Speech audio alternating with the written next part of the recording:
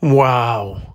Ex-husband here, a lawyer, got caught up in a murder for hire plot against his wife, ex-wife, over the two kids that they had together. God bless her family and friends. Dang. He spilled the beans to an undercover FBI agent who he believed was a hitman. He originally tried to have his ex deported in 2022, but after finding out it would cost him $100,000, he decided to go with the cheaper option and try to have her killed. And all of this began over a custody battle for their children. Joining us to talk about it, David Settle, his divorce with 5 children, and Demetrius Walker, who is divorced with 10 children. We're on a roll. We're on a roll. He's divorced with 1 child. All right. But to hear a story like that, can a divorce get that ugly in your perspective, where you're like, you have these thoughts, like, let's make this easier? Not that you've had it, but for those out there. You know, Isaiah, I think there's no one on earth that can make you as angry as the mother of your child. As a man, I can tell you that for sure. So I can understand those emotions run high, especially when you're trying to be in your children's life and you have someone on the other side opposing everything that you do and making your character out to be worse than it might be. I can understand how, you know, people's tempers will flare and anger boils over. And how do you maintain your control where you don't lose it? You know, what I would do is I would go turn on 0, I hate you, and I listen to that on repeat, you know, so that I wouldn't do anything out of character. All right, David, let's hear from you. Your thoughts on this. Man, listen, in the words of the great prophet Johnny Taylor, it's cheaper to keep her, right? You do, by all means, like, I firmly believe in trying to save the marriage. Now, mind you, I'm divorced, but the mother of my kids, we have a phenomenal relationship, and we worked really hard to actually cultivate that relationship, right? It wasn't just something that just happened.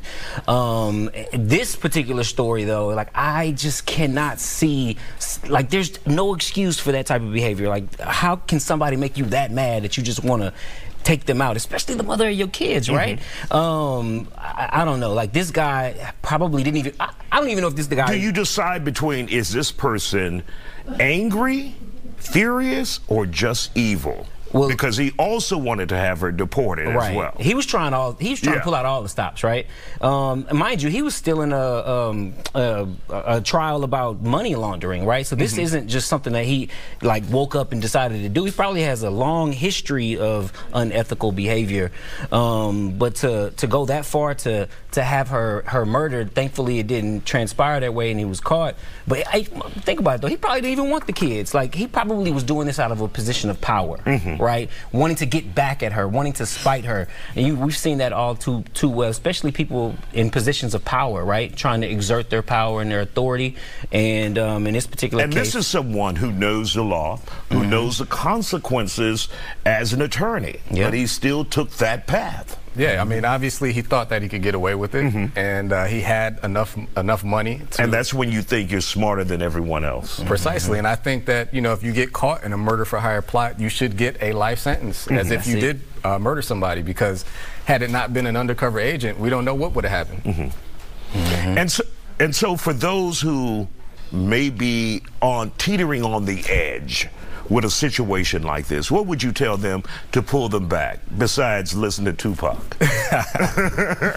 Well, yeah, you know, it's difficult, but, you know, I would say try to find somewhere quiet, meditate, mindfulness. You know, in these situations, you have to be aware of your thoughts and your surroundings so that you don't do anything rash.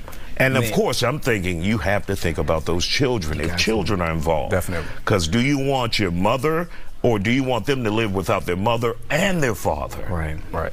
Your thoughts on someone who... Find somebody to talk to, right? Find somebody to talk to, because if she gets you that hot, and, you know, to de-escalate, hopefully there's somebody in your ear that can hold you accountable. Right. We want to thank you guys for joining. Whatever you do, don't do this. A crucial reminder here, help is available if you or anyone you know is a victim of domestic violence. You can call the phone number there on your screen or simply text the word START to 88788.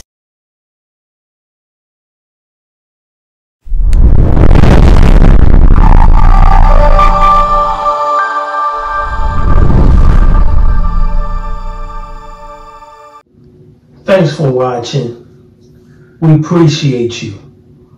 Please subscribe.